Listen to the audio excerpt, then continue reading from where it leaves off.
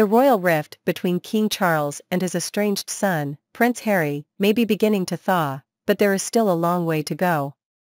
Previously, royal insiders told Daily Mail that if King Charles invited the Duke and Duchess of Sussex to Sandringham to celebrate Christmas together, the couple would oblige.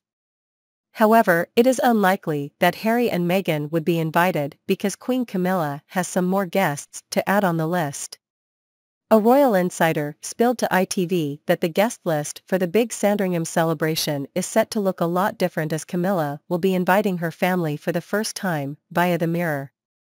The Queen has invited her children and grandchildren this year, which is different from previous years, the source told the outlet. Camilla has 2 children from her first marriage to Andrew Parker Bowles, Tom and Laura.